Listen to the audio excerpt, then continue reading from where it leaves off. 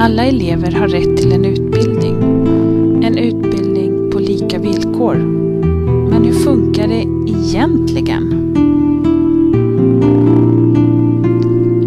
Vad är egentligen lika villkor när alla har så olika förutsättningar?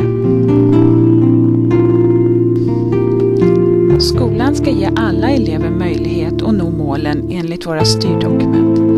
Det är samma mål för alla elever. Men vägen dit, den kan och ska se olika ut. Genom att anpassa undervisningen för varje elev så ska alla ha samma chans att nå målen. Men fungerar det i skolan idag?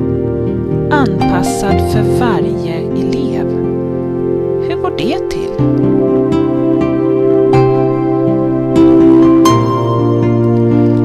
Kan de här eleverna nå samma mål som alla andra elever? Det finns ju så många hinder på vägen.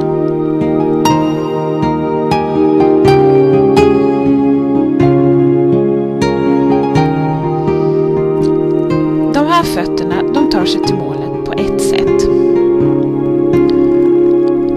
Medan de här, de behöver stöttning på vägen. Vissa fötter nuddar ju inte ens marken utan behöver teknik för att ta sig fram.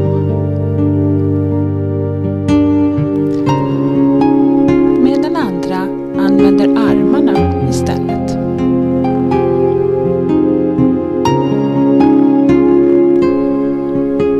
Det kan gå riktigt fort att nå målet, framförallt om man får draghjälp av någon annan i samma situation.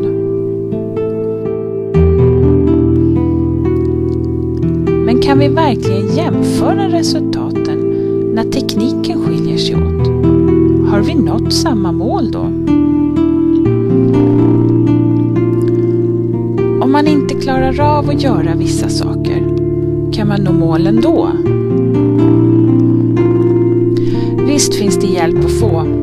Vissa mål kan vi helt enkelt bortse ifrån. Men enstaka mål, hur många är enstaka? Ett mål, okej, då tar vi oss fortfarande framåt.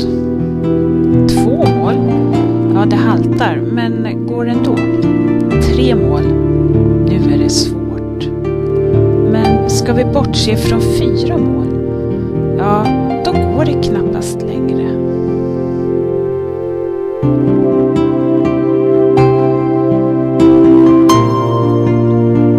Kan vi då säga att vi ger eleverna undervisning på lika villkor?